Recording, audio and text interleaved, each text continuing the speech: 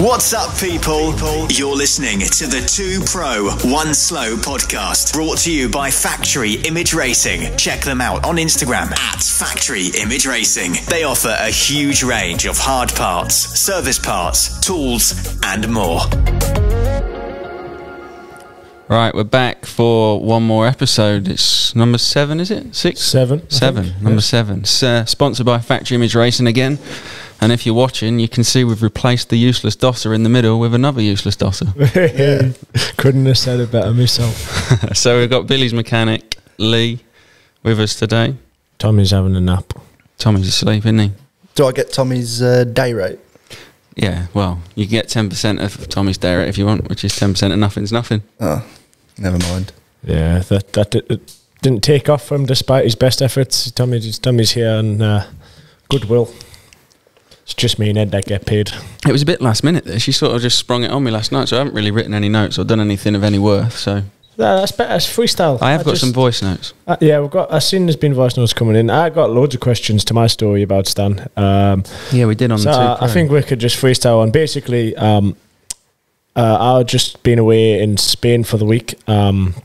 For the Husky bike launch for the new models and stuff, and then flew back, but then we're heading back out to Italy tomorrow for an unknown amount of time, probably at least a good couple of weeks. So we decided do a podcast before we go, and Tommy is already away racing this weekend at Fox Hills, so we decided we'd sub him in for Stan, who would be meaning to get on the podcast anyway. I think it would have been good still if Tommy was here, because Tommy and Stan seem to have this bit of a connection between them. Do you like Tommy, Stan? Yeah, I do actually. We get on quite well. He's on my wavelength, to be honest. They're both thick as fuck. But anyway, so we've just filled in with Stan. So yeah, he's been a requested guest. He's definitely. Well, there was quite a few people. In fact, there's a voice note of someone saying when's Stan coming on. Yeah, to be like I said to Billy on the way. I think this one will take off. You'll get a lot of it. Do you know what I want everyone that's watching to do? Because Tommy actually thinks that he's the only one that gets us the views. Share the life out of this one, please, and tell everyone to watch it, even if it's for a second, just to get the click rate up. I think it'll be good. I think he is right, to be honest. He can generate the traffic himself, but he might as well share it anyway, just to help. Yeah, but just so it's got more views than any others, so we can say to Tommy, look, mate, we don't need you. Yeah, we don't need you. And then we can just say, we can turn it into 1 Pro 2 slow. In fact, no, you're not slow. You're quite good, aren't you? Me and Billy have this discussion quite a while. Well, what do you say to each other? I got actually a couple of questions. Yourself? Asking... Well, one of them was, how does Stan feel giving up his promising Enduro career to be my mechanic, which he's obviously pissed. And just a couple just asking who's faster between me and Stan. How good was Stan? Just a few about Stan's riding career. So go on. That's a good starting point. Tell me about your riding career, Stan. Where did you come from? What did you do? Well, to be honest, my riding career didn't really take off as much as I wanted it to. And I was trying it. Yeah, it didn't really happen. You had a good go at it though for a while, didn't you? Yeah, I did. To be fair, I was 15, 16 when I went into Enduros, like started in trials and stuff. Then 15, 16 started Enduro. Used to do British Enduro Championships, all the like GBXC sprints and Hare and Hounds.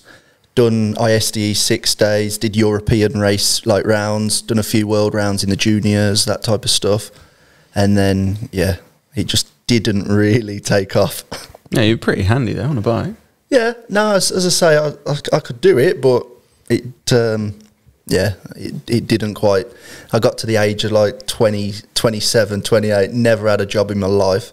And then, yeah, I've kind of got to there and just thought, right, it's time to take it a bit serious now, doing other stuff. So, yeah, that's when we called it a day. When are you going to start doing that then? Yeah. Now, that was one of the questions. Well, there was quite a lot of the same question, actually, saying sort of how did you become Billy's mechanic or start doing your Rockstar job? Yeah, it was weird. It was 2016 I started to know Billy. I didn't know him before that because obviously my brother and Julian, he was spending a bit of time down at his house and he used to do training schools and stuff with...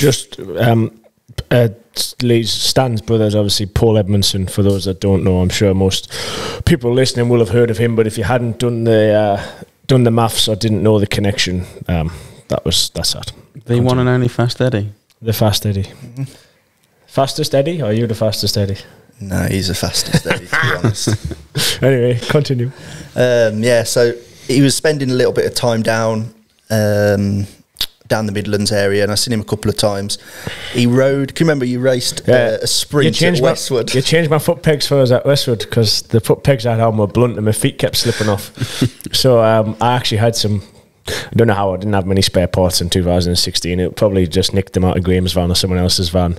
I changed my foot pegs. I was struggling away in between tests, changing foot pegs, and then Stan come over and did them for his side, short foot pegs for the rest of the day. It was about the first time. Oh no, actually, I think earlier that week I actually bought tyres off you to ride the race that weekend. Do you remember? No, I don't remember that. Selling someone else's tyres? No, that wasn't me. That must have been my dad. I'd bought tyres off you earlier because I was at Paul's for that whole week. Actually, I'd forgot about that. But then my main memory was you changing my foot pegs at the race. Yeah, that's, as I say, that's when I first kind of knew you, and then you were floating around, and then obviously the end of 2016 you got a factory contract, and then you had a mechanic who started with him, because there was a lad up Lancaster called Ian Holt, and he was sponsoring Billy as well. And he used when you seen Billy in like a big black Sprinter at the races, that was him.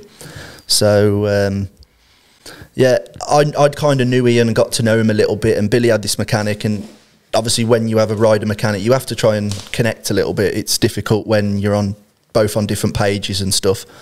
So the start of 2017, there was a British Extreme round in Wales, wasn't there? Yeah. And very wet one. A very wet one. And the week before that, Ian Holt rang me and he just says, what are you doing what's your plan for the next 4 weeks? And I said, I haven't really got a plan. And he just said, do you fancy coming to Spain with Billy? So that we went to that race and stuff like that, and I didn't obviously have no involvement at that race and stuff. Billy was with his old mechanic and Ian. I was actually, because it was Paul's event, I was actually marshalling. So Billy was he was doing well that day, he was leading. So obviously I'm racing around the fire roads at every opportunity I can tell him to slow down, because he was leading by quite a lot. And back in 2017, it was a bomb waiting to go off. It still is now. It is, but it's a manageable bomb. This is tame now compared to back then. But I was the boy that day, to be fair. It really was waiting to go off. So I'm on every road crossing, slow down, like use your head and everything like that. So anyway, did that for about 2 laps. The lap's like 45 minutes long, so he was convincingly leading quite good, to be fair. He did have a few minute leads on there, telling him to slow down and everything like that, so it's quite good. Got to the end of the race, kind of seen him on his way out and said, well done, that's that. And then Ian rang me that night and said, we're going to go to Spain, do you want to come? I said, yep, no problem. But the week before I'd already agreed to go to America, because Paul's son Jack, he had just signed a contract to race GNCCs in America on the 125 for Coastal. And Paul was like, I can't go to the first round and stuff. I says, well, I'm not doing much. I said, if you obviously sort it out, I'll go. So literally I flew out to America on the Thursday, prepped Jack's bike on the Friday for the race, changed his mousses and stuff like that. He raced the GNCC on the Sunday. He won the first round there. I literally flew then on the Sunday night, flew back to Birmingham, and literally I didn't even go home or nothing, just literally jumped on then Birmingham to Spain and went straight to Barcelona. And Billy picked me up on the Monday then in Barcelona. Just started doing stuff with him out there, just helping him and riding a little bit, and just ended up just getting on, just clicking. But then it took, to be honest, Billy's other mechanic was still employed then, and obviously, to be honest, he'd not really done anything wrong, so you couldn't really, the factory in Austria and the Fabio in Italy couldn't really just sack him because he'd done nothing wrong. Mm-hmm. So it's a little bit difficult. So you'd sort of, I didn't know this, but you was with Billy before he went to factory Husky. No, I signed for the factory, but my first mechanic was like, he did nothing wrong, like no reason to not. So your first year you had a different mechanic? Like for the first 3 months, 3 months, yeah. Well, I think Stan will know what month he started getting paid, because it was the first time he actually got paid, I think. So yeah, it was. So I had a different mechanic when I first signed for the factory, also an English guy, but we just didn't get on and didn't. I didn't really know what I needed either at the time. Like, obviously, I'd only been doing Enduro a year. I was actually just having this discussion with someone yesterday, one of the journalists at the Husky thing. It was a bit weird. I'd only been riding literally a year, then signed a factory contract, and still hadn't really even done many races or many international races that first year, just because I couldn't afford to more than anything. So I was like straight in, like full factory, obviously every extreme race, bike parts. Like when I first got my first factory bike, I remember I rode it at just a track near my house, and it was at a farm, and he has a jet washer, and it's super powerful, and it blew the sticker off the back mudguard, and I was like concerned, thinking, I need to keep the sticker for like a race or something. So I remember, I put it behind the sun visor, thinking, just in case I need to put it back on for like the first race I did. I didn't realise you could get unlimited stickers. Well, yeah, I'd never been a proper factory rider or anything like that. I didn't quite know how it worked or anything. So going back to like what we're on about, I didn't really know what I wanted or what I needed or anything really, and I just kind of knew, didn't really, not that I disliked him or anything, I just didn't see a future, and like didn't really build a relationship anyway. So Stan came out to Spain. Obviously, I'd met him in a couple of times the year before when I was kind of riding for myself and for like Julian and KTM UK and just being around Poles and what have you. So I kind of already knew him and got on with him. And then, he came out to Spain and worked for free for a couple of weeks or months. Couple of weeks, 3 months. Who's counting? 3 months, was it?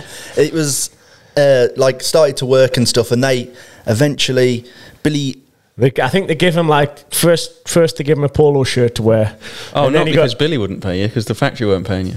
No, as I say, obviously, first Billy's he got mechanic. a polo shirt, and then he got a kit bag, and then he got some pants, and then by the end of the 3rd month, I think he got some wages. Got a wage. Yeah, we got a wage then. As I say, the first race that I was meant to do with Billy, professional race, was Lagars in 2017. So I'd started to work at the start of May and everything. So that is right. You're all right. To be fair, that was all good. So I went out to do the bike. Well, no, the week before we had a sprint at Rogers Hill.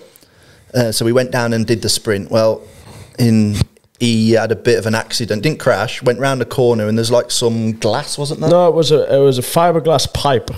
Yeah, and that went into his boot and literally went into his foot. You've probably seen on Instagram pictures and stuff, and it went in, and literally the last test I think he was like second or third, and he says, I'll go in the ambulance, but just duct tape my foot up so I can do this last test. And bearing in mind, like, it was into his boot, you could see his foot in the boot, and we're like, maybe we got ours like Lagars next week, Billy, like it's gonna get infected and stuff. No, just put duct tape around it. I'll do this last test and I promise I'll go in the ambulance. So that was that. So he did the last test, finished third, got into the ambulance, took the foot off, ended up, obviously he went to hospital. It was a bit more serious than what we thought. He'd broke a bone and I was expecting to be stitched up and riding the next day, but I was in hospital like a week, I think, in the end. So you missed the race. So I missed Lagares that first year. I flew out, but you still went because I was in hospital. You were flying on like the Tuesday or the Monday, obviously to get the bike ready for that weekend. And I was in hospital still until I think the next week. So you were still there anyway. But yeah, my foot was quite bad. The actual break of my foot wasn't too bad. They put a pin in my foot. I think they wired my metatarsal. Is it metatarsal or metacarpal in your foot? Tarsal, I think. Metacarpal is your hand. So it was my metatarsal. Basically, I just hacked my little toe off my foot. So they put it all back on. But because I'd rode the last test with it kind of all open, it got infected and dirty. I had to go into theatre twice. Fuck. So why don't you just listen when they go, look, just give it a rest? Was the British Extreme for anything? Was you even winning? It was a British I got 500 quid for that. Oh, no, not. I would have got 500 quid if I won. I'd probably got. I think it was 100 quid or 150 quid for coming third. You idiot! And there was other than a financial gain, there was no points, no championship. Of course, it was the first round. I was going to go for the championship. Obviously, I didn't because I missed the second round because I was in hospital the second day. Jack was also in hospital that day. Do you remember? Yeah. We were in hospital together. Yeah. Jack Eddie. So Paul's son, Stan's nephew. Yeah. Had crashed earlier in the day and broke his wrist, so we were in Dorchester Hospital together for a few days. I can remember on the Sunday night taking them both for Domino's Pizza, and then me watching Supercross. I think on my laptop in hospital. I was on a ward. It's a bit off topic, but it's a good story. I was on a ward. I'm guessing there was no space or left on the orthopedics ward, and I was on a ward full of old people, and none of them knew where they were. There was a guy in the bed opposite us who thought he was on a boat. Every morning he'd wake up and he'd go, we're docking today, son, be careful they don't throw you off. What were they pumping him full of? Honestly, it was mental. And then there was another guy in the bed next door to him, so like opposite me and down one, who would just get up and wander, but he had a catheter in. So he'd do like 3 steps and then that would pull and then he'd just hit the deck. Split the bag, it would go everywhere. That was an eventful piss all over piss all over the place. He'd do 2 steps and his catheter would pull and then that would be on the deck. Honestly, it was mental. I ended up going to Italy, and obviously we never really told them what had happened to start with. And then about the Wednesday when I got there, we went, yeah, Billy's not racing, he's broke his foot. And I said, what shall I do now? And they went, oh, you're going to Portugal? So I literally drove. The other mechanic had the shits. So honestly, I didn't know that. I literally drove from Italy to Portugal. Never really been away like with the team or anything like that. This guy's having the shits, so I had to drive the whole way from Italy to Portugal. No rider. Help put the tent up. Literally, I'm guessing with a load of people you didn't really know. Never met them before in my life. Yeah, and it was. I don't even think. You didn't even stay for the race, did you? No, I didn't even. No, I did. I stayed for the race, and then Sunday they flew me back home. Then, so that was the thing. And then my actual first race abroad was Erzberg with him. Yeah, because I remember that everyone said I wasn't allowed to do Erzberg when I was in hospital. Is that the year you drank petrol? No. This was 17. What did I do come that year? I think I was 5th or 6th. I do shit at Erzberg every year, but to be fair, I shouldn't have actually rode. I still had like a mood boot on when I was walking the track and stuff. You'll never learn, will you? No. Nah. So is your toe missing or not? 150 quid for finishing third. The little toe was just like this, to the side. It was just dangling off my foot. It was all still attached, but I finished the last test anyway, and it was St John's ambulance at the track. And so I literally gave my bike to Stan and got in the back, and then it was this woman, this youngish woman, I'm guessing like a student or whatever, went to take my boot off straight away, but there was a split like on the top of my boot which you could see like directly into the flesh was coming out, which was just taped over, and the woman went to just take my boot off without even undoing the tape or anything, and I was like, whoa, just yank it. Just before you do that, you probably want to take that tape off and just make sure, see how it is. So anyway, I took the tape off. I still thought I'm just going to hospital and get stitched up and I'll be racing the next day. And I got to hospital. I was going to send you for an x-ray. And I'm like, no, I don't need an x-ray. It's fine. Come back for an x-ray. And yeah, you're going to be staying tonight.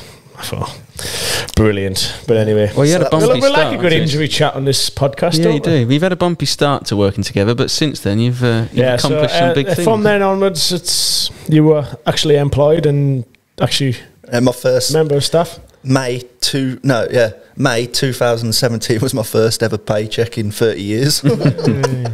So yeah, as you probably gathered from that, it wasn't your typical mechanics route, but now. So moving on after those races and that, and the few years now, you've won 2 world titles together.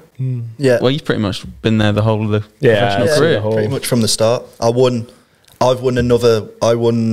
indoor world championship with Colton. Yeah, that's true. As He's well. Fucking. Is that because he was injured? Yeah, he was injured, and then the championship. They said, Josh. That was also Dorchester Hospital. Been for that week as well. He likes it there, man. Which is fucking miles away from my house. It's not the one for when you need to get picked up and you're calling everyone. Fancy driving 6 hours tomorrow to come pick us up from hospital. Yeah. Tommy would pick you up. Yeah, all right. Yeah, he'd have to have about 4 naps on the way. So yeah, He actually does pull over. Now he's got a motorhome. He pulls over and has a nap on the side of the road. I'm not even joking. I useless. Believe it. Useless human being. But yeah, so Stan was Colton's mechanic for the 2019 Super Enduro World Championship. So you're back-to-back Super Enduro Championship. Yeah, back to back. Second the first year with you, wasn't it? In 2017. 18. Yeah, second. You just passed Haddy in the last race, didn't you, to get second? Yeah, he's had an incident with his shock, didn't he? Yeah, he did have an incident with his shock. What's harder for like a mechanic inside of things, like indoor or the outdoor stuff? Well, that's a good question. I thought that one up myself. That was very good. Outdoor's harder. Yeah, 100%. Yeah. Well, yeah, it is.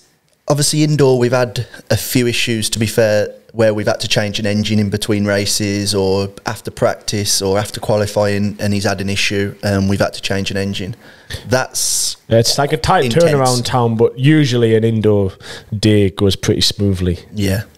Touch wood. Normally it does. I mean, it's not muddy, so you don't wash bikes or anything. But I guess you are. I say with Colton, it was fantastic. Didn't change nothing. You had to do. It wasn't. You used to phone us every time you changed a tyre, saying, "I fucking hate these tyre balls." Yeah, that was true. Wasn't it? Yeah. You're never using these fucking things in your wheels. Yeah, in America they use tyre balls, and there's like 36 you needed in the back.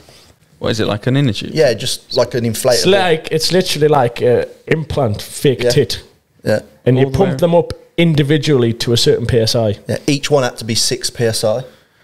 So and then you put it in pumped up, or you have to drill load of individual holes? Put them in pumped up. And it was a nightmare. He's like, can we change a PSI to 5?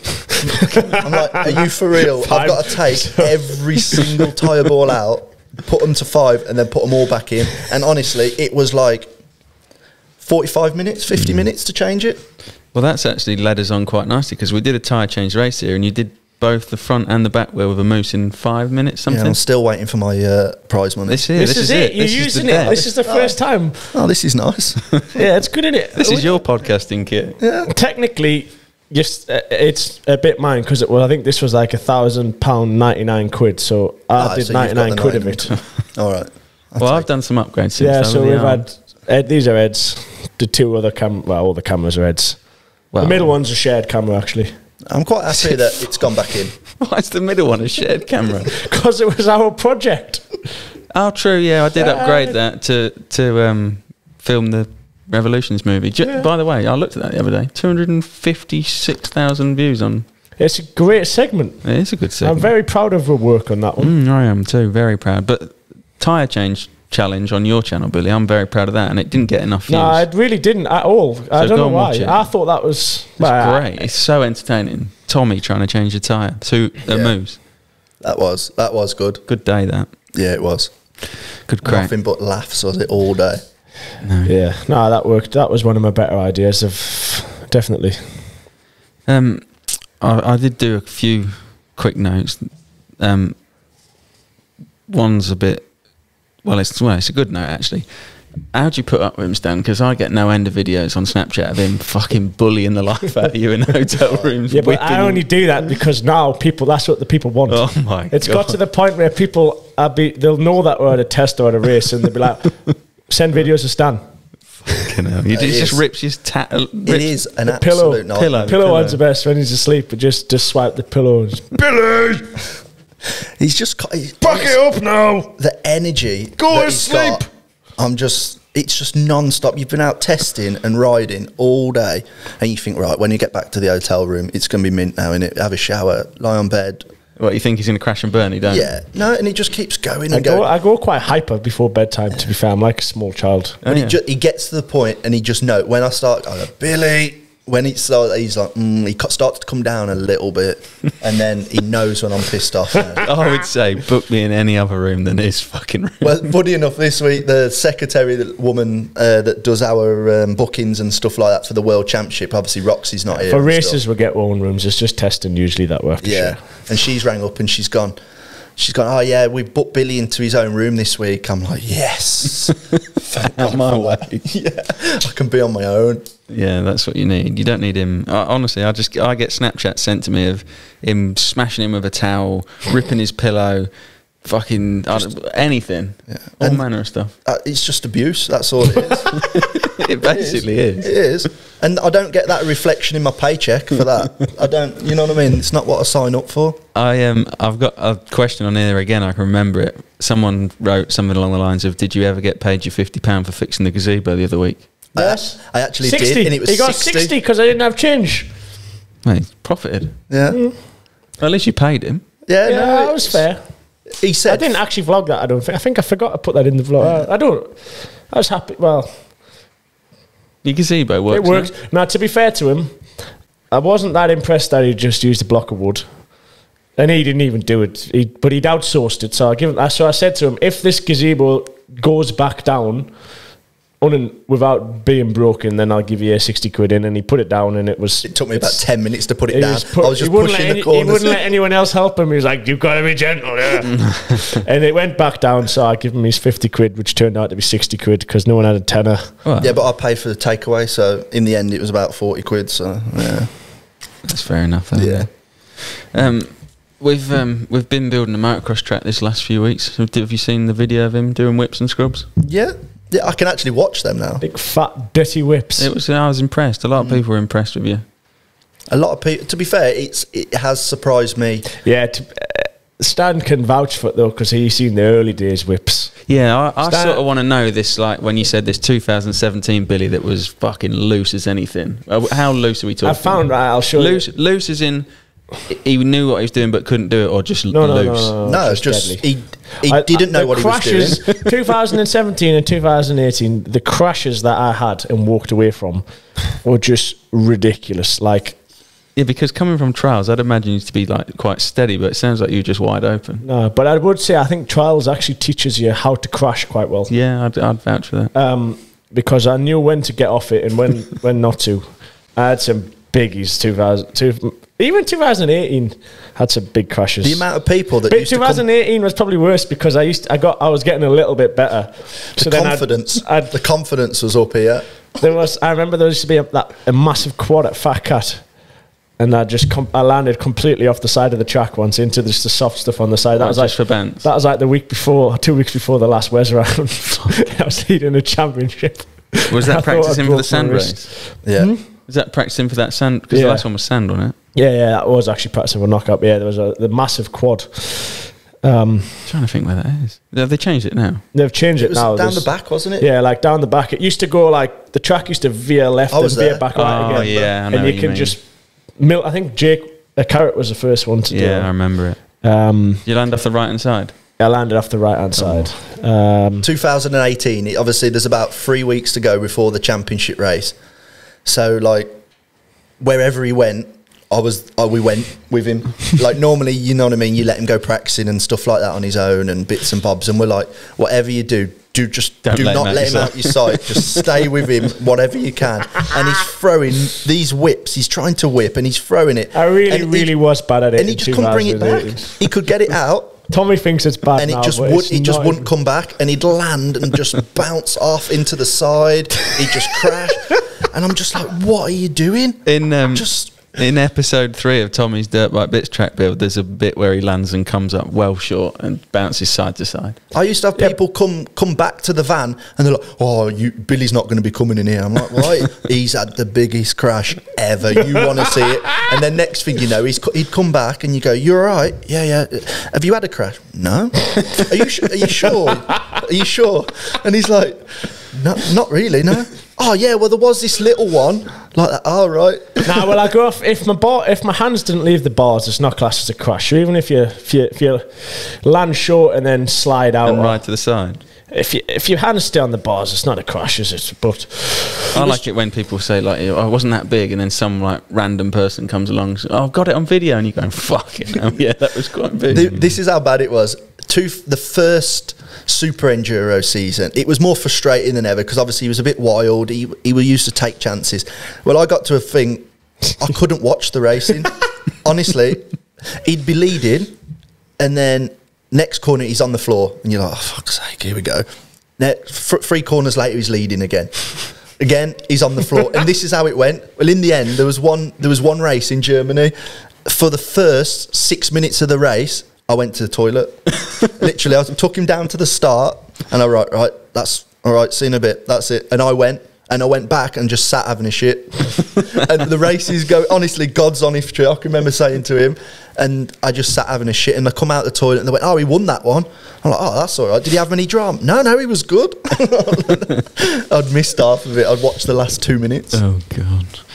Yeah, they were loose times. I'm happy to make it through that period in my life alive. Yeah, it was hairy. It was hairy. Every time, like, we'll go out riding or whatever, and someone will just remember something that I've forgotten something, because there was that many moments. People are like, I remember when you missed that landing at this track, or do you remember? do you remember when you jumped off in the midair in this track and stuff? But there's no like one scariest thing that like sticks in my head, because they're all kind of scary, if you know what I mean. I wasn't scared of it. Do you remember 2017 first ever time on a super enduro track on the 2-stroke? Yeah, that was really scary. That was loose. I've got Super videos. enduro tracks on 2-strokes is a bit. Yeah, but if it was just a full extreme 2-stroke, because basically I'd signed for the factory. That was like my first year, and I'd just signed to do outdoor races or whatever. But me and Stan and Ian were in Spain anyway, so we'll go and have a go at super enduro. Obviously, I'd never been to a track or anything before. We'll go and have a go on this super enduro track. And I thought I was the fucking bollocks, to be fair. I watched your videos back, and I'm fucking so shit. So anyway, I had a day practice. They've now, when was that? 17? Yeah, no. You won a title in 20? The next year, when I actually had a proper bike, I was sound, like later that year. So I went one day, and I'm fucking mint at this. Phones the team manager, I messaged the team manager. There was still 2 rounds of Super Enduro left, wasn't there? Yeah. I was like, can I do the next round of Super Enduro? He went, no. I said, right, please. Sent him the videos and stuff. That I just begged him for like a week. And then something happened. Pascal Rauschnecker was riding for Husky at the time, and he wasn't really loving it. Obviously, he'd come from motocross, and he wasn't really loving Super Enduro, I don't think. So then something happened, and like they give her like a glimpse of hope that I might be allowed to do it, didn't they? Yeah. I can't remember what they'd said, or someone had said something, and they're like, okay, but you might be allowed to do the next one. So then we're back to the Super Enduro track, and I was just trying the most ridiculous lines. There's a skip. They've changed it now. It's like a step on, step off on the skip. Splat to the tyre. Step on and then splat it off. So dangerous. Yeah, deadly. And then full extreme bike as well. So anyway, like I did like a week of training on my full, just normal extreme bike, and fuck, I was so bad. I couldn't go around corners. I still hadn't learned how to go around corners by that point. And anyway, like a couple of days before, in the end, they said, "Oh no, you're not allowed to do this." Did we actually go and watch? Yeah, we went and watched the last 2 rounds, just because obviously I wanted to do it that winter, so we decided to go and watch the last 2 rounds anyway, and it was quite good. When I got to the first one, I actually thought maybe I'm not that good. You now, I think I've heard you say it, you think it's made for you, that sport, don't you? Yeah, that's your like. You love it suits us probably better than anything. I think it has to be good in that, you need to have a pretty good mix of technical skill and kind of like aggression, and like speed, and I think now, yeah, I've definitely have the right characteristics, I think, to be good at it. And I think it's so good to watch. It's honestly, I am not just putting smoke up his arse, because to be fair, I am quite negative when it comes to him, but he's just night and days. When you watch him, he's just night and days faster than everyone else. But it's just good. No, it's kind of scary, because like, you just want a rise, don't you? Yeah, I just want to pay a rise, get that in. But no, it's scary to watch how much faster than him. But the problem he has, then he'll crash. Like, you know what I mean? He'll go and pull 3 seconds a lap, then he'll crash. So he's behind then he'll pull it back, crash again. Where, to be fair, it's only... No, not no more, but that's what it was like. Now it's changed, obviously. Yeah, I think Super Enduro has actually helped also, like with my motocross and my jumping as well. I think... I know they're kind of obviously not different styles of jumps, but it just that spending that time and being at Super Enduro track every day and doing motors all day every day and just spending time in the air. And you're probably jumping hard. It's probably harder. Yeah, to jump because one you're of them. getting kicked a lot Kicked, more. yeah, so and it probably makes you've got you to better, control it and fight the bike a lot more midair. Yeah. So I just think spending the time in the air with the wheels off the ground and also the awkwardness of a super enduro jump, I think, has definitely safened my motocross skills. I think Tommy would beg to differ, but yeah, but he's just a Tommy's coming round slowly, isn't he? He's starting to. He's funny. He's a funny bloke. Yeah, we definitely have different perceptions of danger. Oh, when I very first met Tommy, there was like we'd built some jumps up at the track there, and he'd built like a double with another double, and then a double after it. But you could probably triple it, but then you weren't going to do anything. You'd have to single anyway, so there was no need to do it. But he was adamant. Yeah, I'll have a go at that. And his first day on factory KTM, they bought a bike from the Designations that Tyler Rattray rode, and he said, "Oh, this is quicker than the bike I've been riding. I can do that triple today." And I'm like, "Fucking hell!" Like, and he just comes off the face of this jump to the side, like easily, like as big as the big jump up there now, to the side, lands on the flat, and went, "Yeah, that's doable." And then did it. I'm like, "Fucking hell!" Like, there's no way to do it now. Yeah, that's now he wouldn't even. He wouldn't do nothing now. Bless him. But then at the same time, we went riding last week. He does jumps a jump once, and then went upside down, like fully upside down on his second time hitting it. He still has his spells where you go, "Fucking yeah, you're proper." And then 99% of the time, he's a moaning little bitch. He's I'll play you this while we're here. All right, you useless wankers, it's just me. I thought I'd check in. Hopefully the show's going well. Probably not as good as the others without me there, but hopefully Stan's holding it down and Billy Billy's on top form. That's it, really. No real need for this voice note, but yeah, well done. He wanted to send his love. Oh, very good. Has he sent that on Anchor? Yeah, he's worked out how to do it. Fucking, he's impressed us there. No, of course he hasn't. He WhatsApped me. He went, "I couldn't work out how to do Anchor. Fuck that. Here, play this." Oh, right, there we go. That sounds about right. He's king class. He Absolutely class. He is brilliant. Like, a lot of people actually say to us, like, "Oh, he can't be like that in real life, or he's got to be playing it on for them vlogs." And like, he's not. Like, I promise. Even before we started filming vlogs, whatever, he was literally the bang same, just as dopey, as stupid, as moany, as lazy, as everything as you can imagine. It's like just fully how he is. Bless him. He's an entertaining character. No, people have come up to me and they've gone, "Is he really that? Like, we knew that he was kind of a bit dull and stuff like that. Is he really that bad?" I'm like, "No, he's not." I said, "But it's the way that he comes across to some people, isn't it? That's how his thing." But he's changed his perception of a few people. The most common thing that I see on comments or people tell me is, "Oh, you used to think he was a bit of a knob, but he's actually quite good." Well, no, but quite like, you know.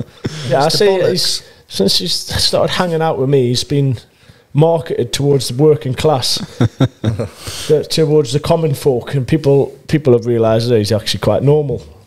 Bless him. I've got another question here before we get on. I'm going to have a quick look at mine. Well, we'll do the voice notes in a minute, but my one question is, because you told me about this the other week, you're quite good at winding other riders up, aren't you, Stan, before a race? Getting in their heads. Yeah, there's a few riders in the World Championship who, I don't know, they're very easy to get into their heads. Yeah. Stan's quite good at. He gets the gist of people quite quickly, so he knows. Yeah, I can judge people quite well. He judges people quite quick, and he's very good as well. A bit unrelated, but also not like at just picking things up at a race. Do you know what I mean? Like, if someone's changed something, or if someone's got something different on the bike from the last race, or if someone starts going a different line, just picking stuff up way faster than kind of what anybody else would. So he's always like first to be able to chirp in or something, or to... Is that like putting a massive fuel tank on for last week's Hawkston Super Enduro? Spending all night in the garage doing that. It. Was a bad week. Yeah. Don't talk about two weekends ago. That's gone now. We've finished that. But no, going back to that, I mean, it all kind of started... as I say, you'll all know one of the riders. It's obviously in Super Enduro between Billy and Taddy. And Taddy he's first class at mind games and stuff like that. He is really good. I mean, he's got so much experience from it and stuff like that. But he's kind of met his match. What, with you or Billy? Both. Both. Because I think it was first ever Super Enduro that Billy did, free practice, Billy lands his bike clean on the back of Taddy's seat. Really? In practice. He started slowing down. I can't remember what he did. But I just wheelied at him in the middle of the Matrix. But for no reason. Well, no, he was doing something. I can't. He tries, as I say, with Taddy. He was slowing down and speeding up or something in practice. I can't remember exactly what he was doing, so I just wheelied at him. I mean, he's always first in the queue to try and get out onto the track first. Then he's like controlling it from the front a little bit, you know, slowing down, going fast and stuff like that. And I'm thinking, I was stood with, I think it was Taddy's mechanic, or I was stood with someone on the side, or our team manager actually, Andy. And I'm like, Taddy won't be doing that for too long. And like people could see what he was doing. And then next thing you know, this Husky comes launched clean across the Matrix and just lands clean on his seat. And then that was literally the first practice session. So that was quite funny. But like, for obviously at the end of the day, he's an athlete and he's going for the World Championship as much as anyone else is. But he just tries to do like silly things about trying, because he thinks obviously Billy's young and stuff like that, to try and get into his head. So me being a little bit more experienced, you can kind of read what he's doing. So like going up to the start or coming thing, he tries to look at him and give him the whole thing. I'll just stand in the way. Or if Billy's poled and he's going onto the gate first and Taddy's like behind, pushing Billy onto the gate a little bit, I just stand behind Billy and behind him and like play with me flies or something like that to hold Taddy up from going onto the gate. And just little things, and like saying that we've tested different stuff and like, what do you think to that? And just you need that. That's good stuff. I like that. You can just play him a little bit.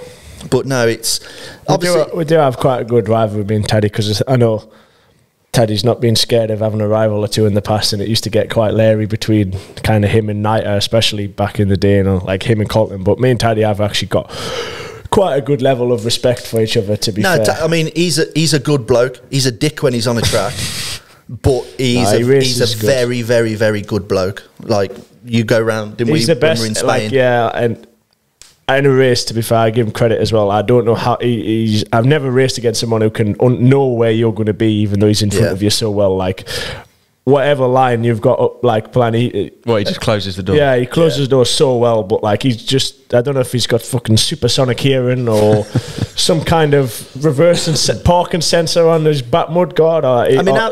How many world championships has he won Super Enduro? 8? 7, 8? I think 7, but I'm not sure. 6 as I say, so you don't just do that overnight, do you? If you know what I mean. He's very clever in what he does. Yeah, his racecraft is very good. Yeah. I've definitely learned a lot from battling him and racing against him. Yeah, but as I say, there's a few riders, to be honest, that you can kind of play with and get into their heads a little bit. I mean, with what they do and stuff like that, you have got to be very, very headstrong. So. He's won. But yeah, we just have a go. 6 consecutive titles, it says. Yeah.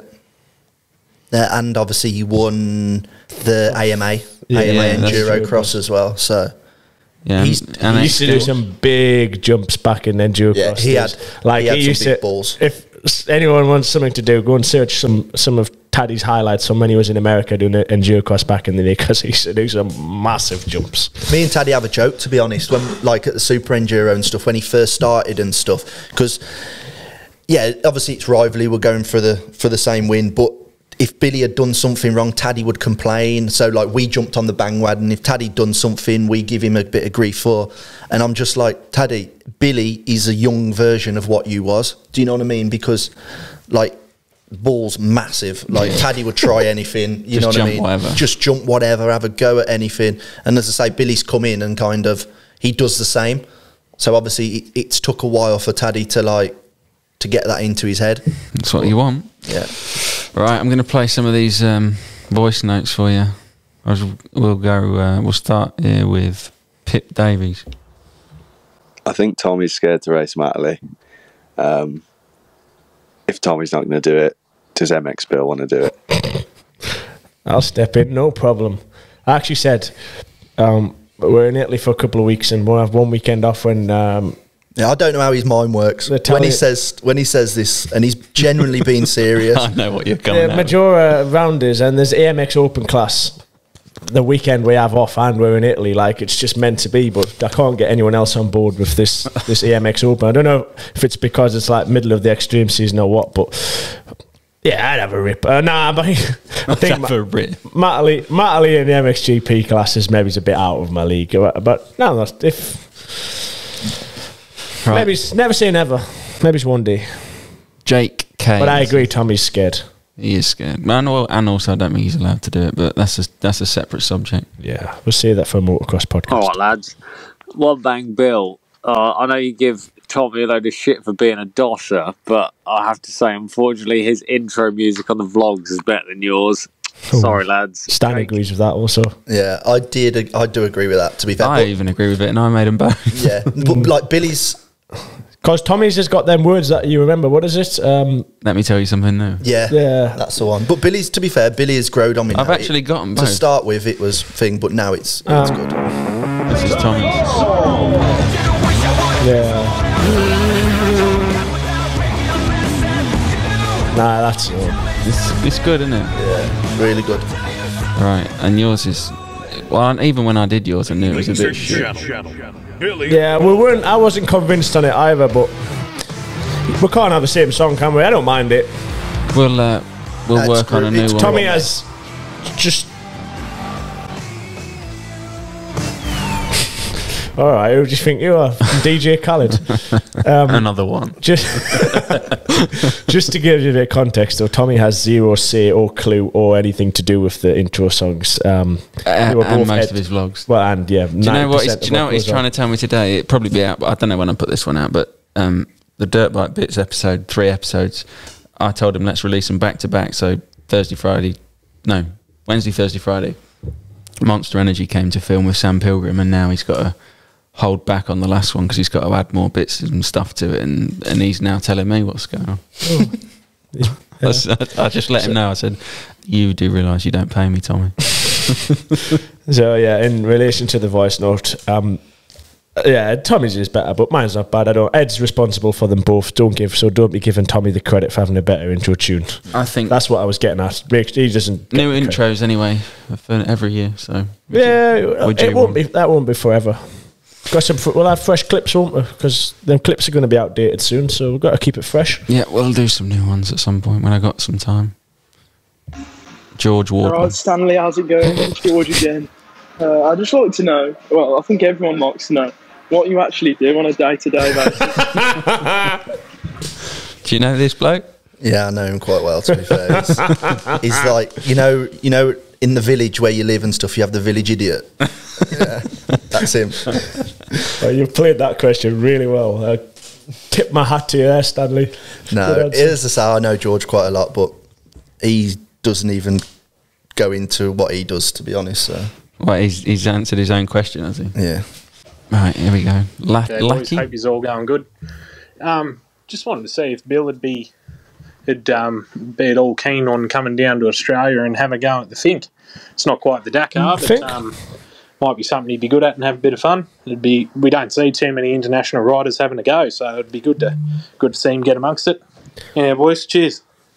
I didn't actually hear the first bit of it, but I heard Fink, so I'm guessing he asked if I'd be keen to come and do Fink. Yeah, that's in Australia. Yeah, it's desert race. I don't know too much about it. I know Sanders is big keen on it. I would definitely never say never. I'd like, before I kind of retire at least, I would like to have ticked as many boxes and done as many different races as possible. So I'd definitely be keen. If the opportunity came about, if the stars aligned, then I'd definitely be keen for a go. Do you fancy a trip to Australia, Stan? Yeah.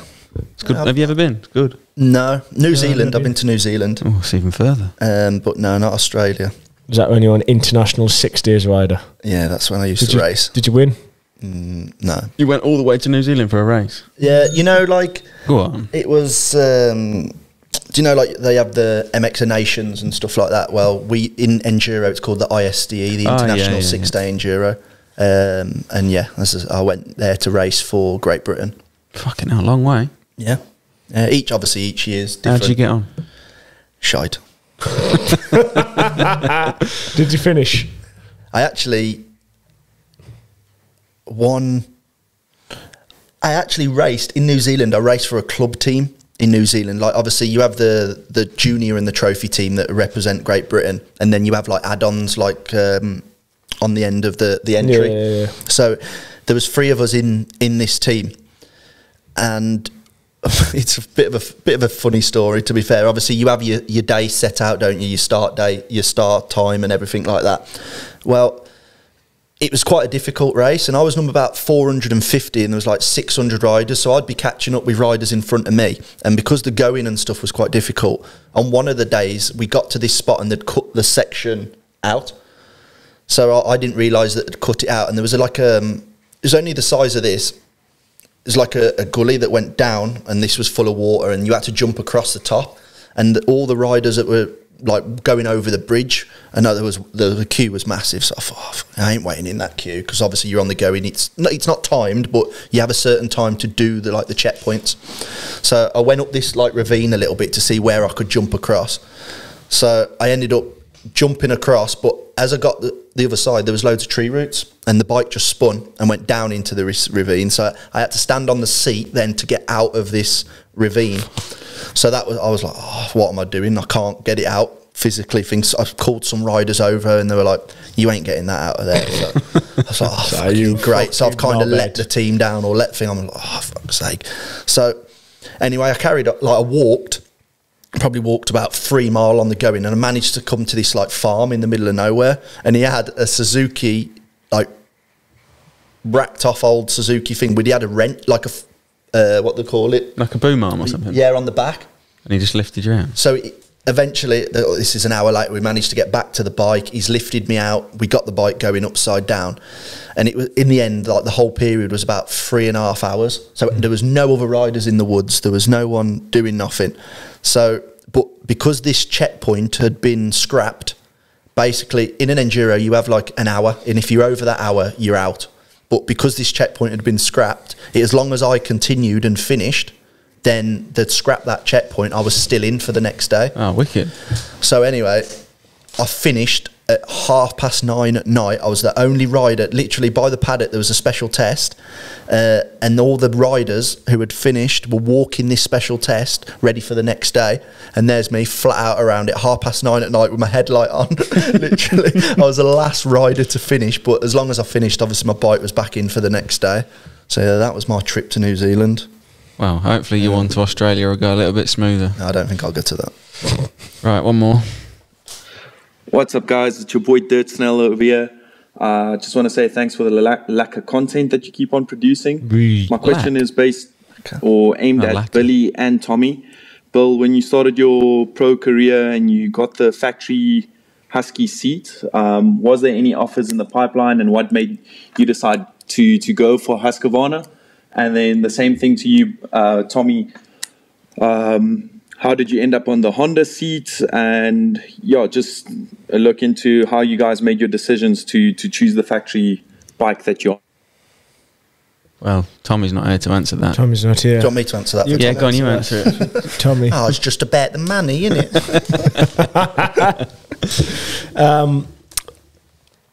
We've got like international voice notes. Yeah, I thought he said lack of, but is lacquer like no, lacquer's like good in South Africa. I see, I've not spent any time there to know. Like, yeah, lacquer brew. Like, lacquer brew, that means good. It's good, mate. Lacquer brew to me sounds like, would you like a brew? Lacquer brew, like lacquer, good for any non-Zaffas out there. As in, a couple, no real offers. It was kind of done quite early in the year, to be honest, to sign with Husky. I was speaking with a little bit with one other manufacturer. Manufactures a blue bike, but nothing really was materialising. I think they were trying to convince us that there was KTM or Husqvarna probably weren't interested in us and stuff, but I'd already kind of had the foundations laid with the factory team. So no real offers or no reason to look elsewhere, to be honest. I was obviously pretty stoked. I'd been riding Enduro for under a year at the time, and to have a factory contract and to be getting paid to ride motorbikes was my dream since I ever could remember. So I had no real visions elsewhere other than to crack on with it. There we go. Right, one from Ryan. You alright, boys? Do you reckon we can get Billy and Tommy's managers or mechanics on one of the podcasts? Well, I just put that one in because do you want to get your manager on, Billy? Or? I knew that was coming. That's Tommy as well. Tommy might want to. I was actually thinking the other day when Ben was on here, that would be a good question to do as a giveaway. What do Billy, Tom, and Ben all have in common? If you know, put it in the comments below. That's the question. All right, one more. Oh, fucking lads. There's a quick message for Billy Nuts and Bolts, Tommy Serlins, and Ed the Gaffer. Tommy Serlins. Boys, you're fucking smashing it. Wet my underpants every fucking single time I listen to it. So, yeah, it's not a message. It's not a question. No, it's not a question. It's just an appreciation message. Thank you, please. Oh, good lad. Good one to finish off. That's from Carl Myers, so cheers for that, mate. Tommy Serlins, that's tickled us. Tommy Serlins is a good one, isn't it? Well done. Thanks for the voice. I like the voice note section. It's getting more popular. Yeah, definitely. I have the notifications on, but I withhold myself from listening to them. It's better you do. So it's full raw dog reaction. But yeah, if you want to leave a voice note, you need to make an account on Anchor and head to 2.1 Slow, but you'll find it. The link's in the bio of the Instagram page 2Pro1 Slow, but it's actually anchor.fm/2Pro1 Slow. Yeah, and there's a section there that says just click message. I'll have a look for my questions for Stan. Did you go onto are you logged into the 2Pro thing, or did you do your own? No, I posted your story of the 2Pro1 Slow, but then put where it says ask questions, I put my own ask questions on top. Okay. So I used your story, see, that's... Well... I got a lot of them. Look how popular Stan was. Yeah, look, same here. He's the most popular guest we've had so far. Yeah, that's more than what... I told you it's going to take off. I said that. Wally Boy's been on again. Would I have jumped that triple in Spain, Stan? Yeah, Tommy is convinced the pipe triple at La Metla. So you go... Yeah. Have you still got the video of that? Yeah. If you send it to me, I'll put it on the 2Pro1 Slow. So before the rock section, the double and triple, but he's relating to the time when I jumped it backwards out the corner and did a triple. Not a chance. He's convinced. Adamant he's got that. No.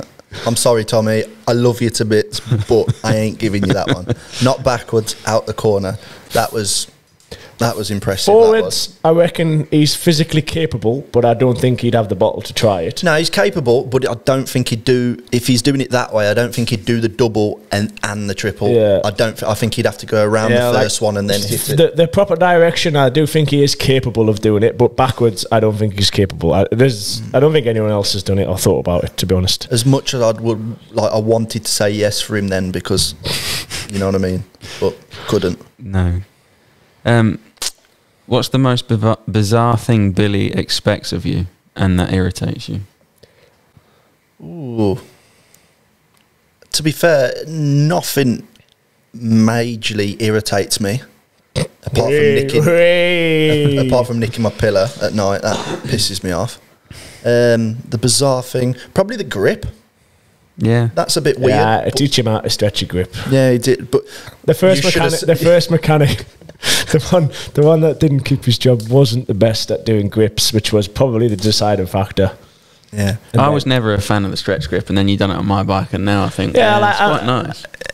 It's just how everyone says it's weird or whatever, but a lot of trials riders do it. It's pretty normal in trials, and a couple of people I've tried it, Ed being one of them, went, oh, it's so comfortable, but it's just the way I hold my bike. I do have a problem with, when I was riding trials, I injured the ligament in my thumb, which I do hold on quite weird. Like sometimes I'll pause GoPros and whatever, and like my thumbs are just completely straight on the handlebars. They're not even wrapped around at all. So yeah, that's quite... I think the first time I ever did a stretch grip, there was 3 of us. Honestly, we were at Ian Holt's house, and Billy's got the airline on the grip, and he was putting it on with the airline, but he was stretching it. We had to lock wire the first stretch, then he'd stretch it a little bit more and lock wire that, and depends on the grip. Some of them stretch easy, like Pro Taper, what we use now, stretch pretty easy. You just airline, and there's a little bit of it's just precise math, isn't it? There's a certain centimetre measurement. Stan's got his measurement. Stan's got 14 centimetres down now. But I've got to a point now that I just do it with grip glue. And Stan's shit out at it now, to be fair. But I used the standard bike all this week at the press launch, and I really honestly do not like riding with standard length grips anymore. Like I obviously can, like it's not that big a deal. That's exactly how I feel. Now I've tried it. I feel like it makes the bar like narrower and nicer. Yeah, to hold. like it's just nicer. I don't know. It's if you think it's weird, you can think it's weird, but it's just what I like. I thought it would like give you blisters more because the grip's obviously smaller. There's not as protect it, but it doesn't seem to bother you, does it? No, if I get that and this Hawkson was a bit different. What happened to your fingers? That was another another question. It's out there enough now. If you want to figure out what happened to my fingers, it's in the last episode, I think. Yeah. Yeah. I'll have a look. There was another one on here. I remember we're looking at last night regarding the other side of the grip. Something about how do you get a really nice floaty throttle on a 300. To be honest, just put a little bit of oil underneath, bit of two-stroke on the handlebar, put the grip on. But with Billy's, it comes. We put like new handlebars on, not every time. Don't get me wrong, but to get the feeling that you get, obviously for a race, it's new handlebars, new throttle tube, new grip, and that gives the best feeling. But regularly cleaning it prevents your handlebars from going scratched. Once your handlebar kind of goes scored and the end of your bars go all minging, you're fighting and you're pushing shit uphill. So regularly cleaning your throttle tube will definitely prolong the life of your handlebar. Hello, I have a 2019 T300i and I'm having clutch issues. Failing or dragging. Best fix, please. Mate, if I showed you my Instagram about clutches and about different things, so you get that's all I get. And in the end, because you get him, obviously people message him and he just goes, message Stan. That's all. The best one, right? There was this kid, bless him, and he had like a TTR, a Suzuki DRZ 125 or something like that, and he's messaging going, I want to do the 2K, what modifications do I need to do to it? And he's been serious. Honestly, he just would send paragraph after paragraph about his fucking bike and what he needs to do to physically and mentally prepare for the 2K and what he needs to do to his bike. And just say send constantly it to messaging him. Yeah. That's all he says, send it to Stan. I used to give his number out, but I've stopped doing that now. I used to just say ring my mechanic. No, it's here, isn't it? 07. Oh, brilliant. But to answer that question, it is actually pretty difficult without looking at the bike and understanding what it's done. Like oil, bleed your master cylinder, obviously new clutch plates, maybe take it to a shop, maybe it's a new spring. Like there's a million different things. Clutches, there's a lot goes into them to make them work properly. This is another recurring question, which is, I think it's funny. There's probably, out of all of these on here, Stan, there's probably half of them saying, what's Billy's parts tab? How much does Billy smash up bikes? What does it cost to make Billy's bikes? Significantly reduced to what it used to be, actually. 17, 18, even a bit into 19. I don't think they 19 only rode half the year. Yeah, but you riding half the years like other people riding in 3 years.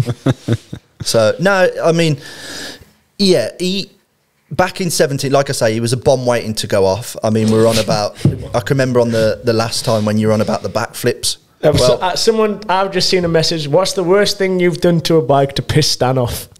That was, I can't even get into that. When he tried that backflip and he says, record me. So I'm watching it through the thing. I'm filming him and I'm looking away.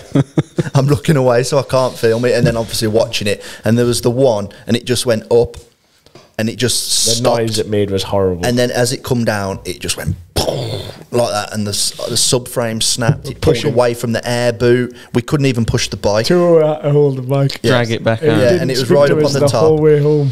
And I'm just pushing him and he's pushing and he keeps looking back to see if I'm smirking. And I was not smirking. I'm just thinking, you've just done this for 20 seconds and now I've got a day to fix it. That's what it's like. And to be fair, out of the whole 4 years, I would say there's probably been only 3 or 4 times it's actually happened. I kicked my headlight once. He didn't like that. Yeah. I'll admit that. Yeah, but the funny thing was he kicked his headlight, but his foot got stuck in the headlight and he tripped over.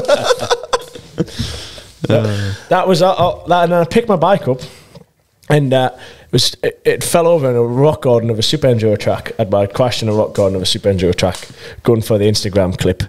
And so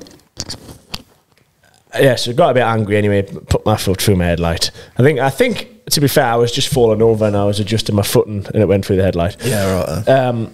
And it fell over on the side, the fuel pipe side, and it cracked my fuel line.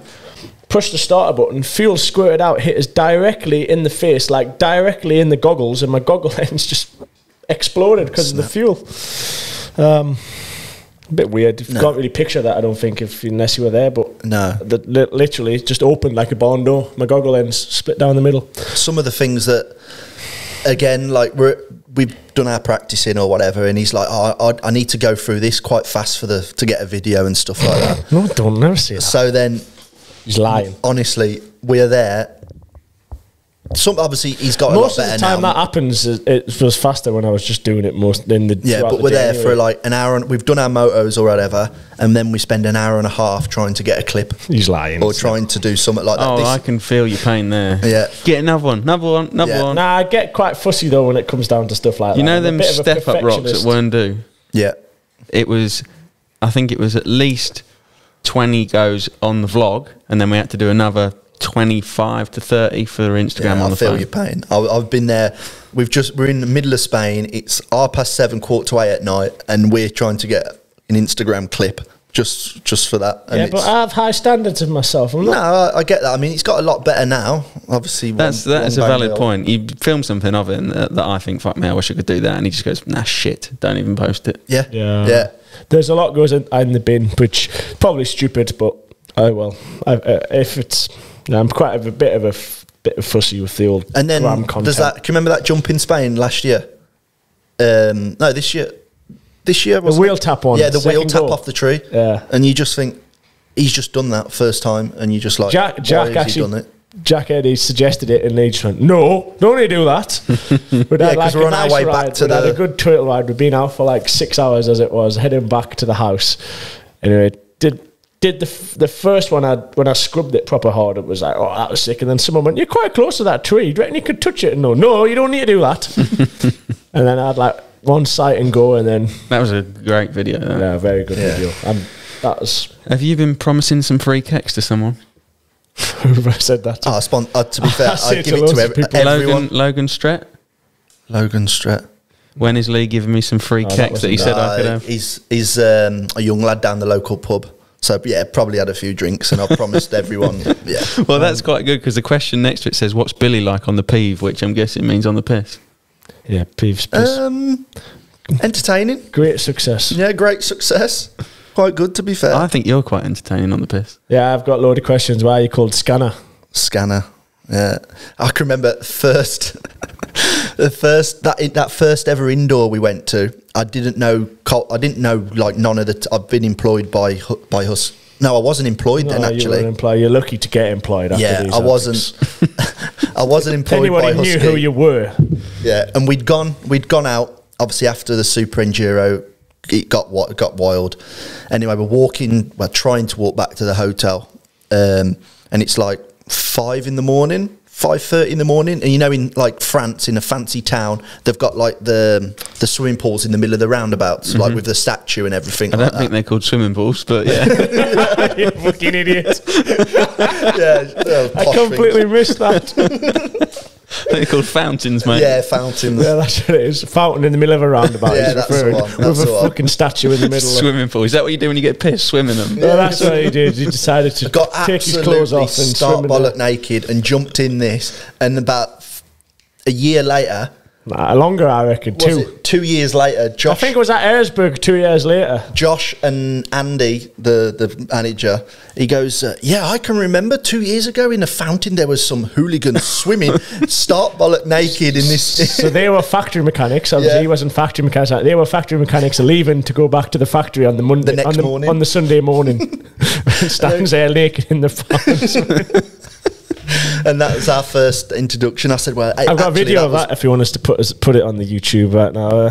We might get demonetised for nudity. Yeah, no, we can't do that. We'll have to do like an uncut, Bill's uncut. We're getting people to subscribe to be fair, I was thinking, You can make an OnlyFans, Stan. Yeah, I could do, can I? The bloke messages you, doesn't he, for that?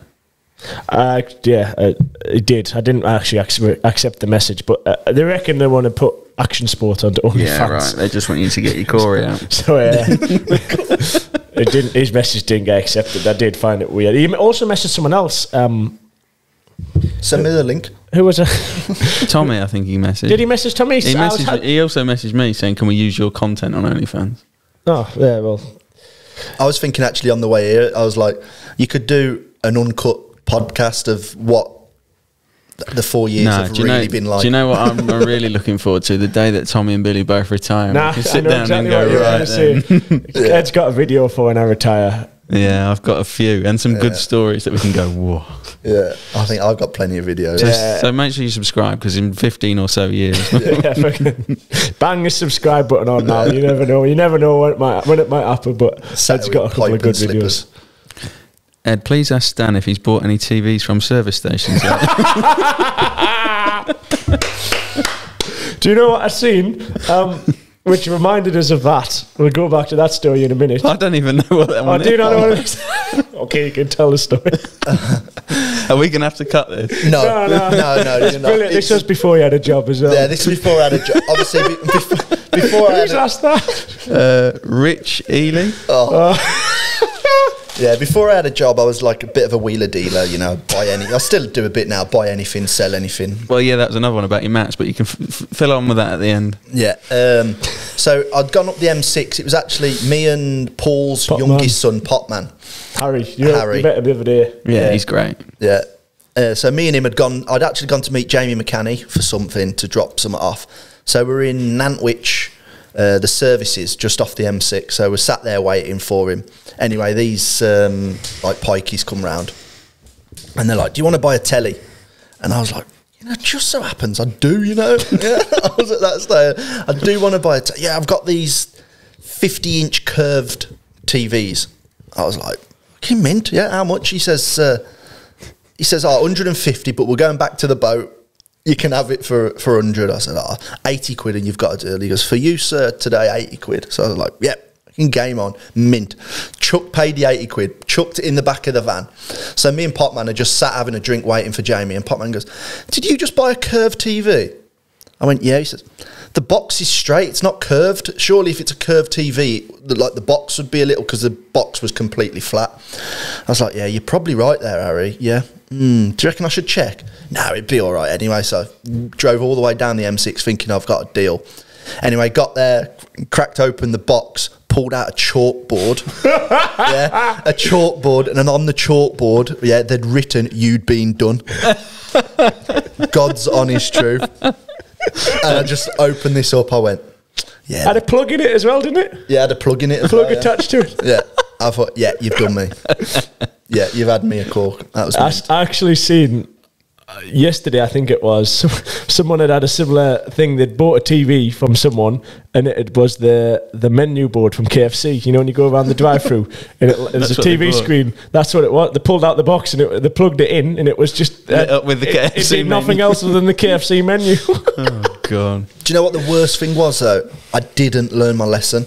What, you still been buying? No, 3 weeks later, I was working in Hereford. I pulled up at a petrol station. I was working for Chris Edwards, CE Mechanical, just running around and stuff. Anyway, I pulled up, put in fuel. This guy's gone, "Do you want to buy a still saw?" I was like, just happens I did. At the time, honestly, God's, I'm not lying. He'll vouch for this. So he's got this still saw out the box and everything like that. I'm looking, yeah, I've mint that. So paid him, I think it was 60 quid or something. So paid him, no problem. Took it back there, opened the box. I thought, oh, this is all right. Fucking hell, it rattles. They'd put a brick in the box, obviously inside the still saw engine, where the engine should be. There was no engine in it, and there was a brick, you know, for the weight. Did he not start it up for you? No, I just bought it out. Like, it was in the box, so I just bought it. Nice lad. So that thick as fuck. I know, but that was my only 2 times, and that's it. I haven't really admitted the still saw one, but people that are close to me know about it. But yeah, now everyone, now roughly 20,000 people will know. Now. Well done, fast. Why is Lee better than most of the hard enduro wannabes on Instagram? You got a fan here? Yeah. That one video you posted going up that hill in Spain. Yeah, that's all it needed, one video. Well, So, no, thanks for that. That's Looks like I've got a lot of fans. Lucas Eddy, yeah, you have. You have. You've not only fans, but you've got lots of fans. Well, we could be here all night. Well, we've done an hour and 14. We haven't had to cut anything yet. Normally by Tommy's, I look at that counter and think we've got to go backwards because we've got to cut a load of shit. There was one, I've scrolled past it now, and it sort of said if you left Billy to his own devices to sort his own bike, how would he get on? There you go. Go on. Tell them. Honestly, to start with, never. But now, to be honest, people will be surprised how clever he actually is. He is very, very, very clever with the feeling of the bike, setup of the bike, knowing what to do to a bike. Tommy's going to so badly listen to this question and go, nah, not happening. No, he is. And, like, obviously, he could do it, but at the end of the day, it's not his job to do the bike. So, I mean, he's shit at changing filters. That's what, I mean, he'd change grips, change levers, do everything like that, but an air filter will be in there for about a week. He hates it. He comes back. I think he does it to wind you up. No, the reason I don't do it is because then you've got a dirty filter just rolling around your van for the rest of the week. Just put it in a bag. Don't you factory boys just sling them and get a brand new oiled up, pre-oiled one? Usually, yeah, that's what happens because I'll do one and then for a week I'll just be in the back of my van, just like getting in the way. I'd try and keep it out the way, then it'd get back in the way. I'll either leave it at home for my dad to wash or to give it away to someone. I actually clean air filters, Ed, to be fair. Yeah? Yeah, I do. How many... I've just lost the question. Not very often, but... No, on a scale of 1 to 10, how sick of the phrase check the sag do you think Stan is? I was about to do that. I've got so many sag questions. No, because I'm not sick of it because he's actually... Because I'm right most of the time, 90% of the time, he is right, whether it's altered, and when he's saying do the sag, he is right in which way it's gone or something like that. So I never really get bored of it because I know that if he's saying it, then it's obviously changed. So, can Billy teach Ed to do a 180? Yeah, they've obviously watched the latest vlog. Good lad. They have. I was a few degrees short, wasn't I? Yeah, first attempt was your best one, and then it went slowly downhill. Well, the second one I got dirt in my, and the third one I just didn't give it enough. But I'm going to answer this one here actually because I need to talk about this. When are you bringing out 2 Pro 1 Slow keks? It's probably going to be in the pipeline at some point, but we're having a bit of a dilemma with keks at the minute. We've got, I don't even think I've told you this, have I? Don't think so. So there's a load of new keks coming. They are on the boat, or supposedly on the boat, and just as they're about to ship, the whole of the port's been closed down for a COVID breakout. So now that took a week to figure out that, and now we've got 2 weeks of quarantine whilst all of the workers in the port are on quarantine, and then we've got the backlog, so I'm not going to be seeing the new keks until the end of July now. Oh, shit. So 6 weeks I've got to wait. Ed's going on holiday then. I've got some at home you can sell. So yeah, well, that's to go. In order to keep Ed busy, you'll have to go and buy a load of hoodies and t-shirts, won't you? Yeah, well, I'm going to still carry. Well, we've still got socks and we've still got what's in stock, but there's just going to be no new releases. But when we come back, when we get the new stock, we'll drop with the bang, and we'll start with we've got a Billy Bolt collab, haven't we? Billy Bolt one coming. Got your own one. We've also got a Matt Jones collab and many, many more. So why were you so shit at the Manx 2-day trial? Because I spent 95% of it pissed. Yeah, but you also spent 6 weeks getting ready for it. You bought yourself a new bike, new gear. No, that's true. Told everybody how good you were at trials these days, and then you went to the trial and fucking Nathan beat you. Well, yeah. I did. You were last. You were last on the hard course. Yeah.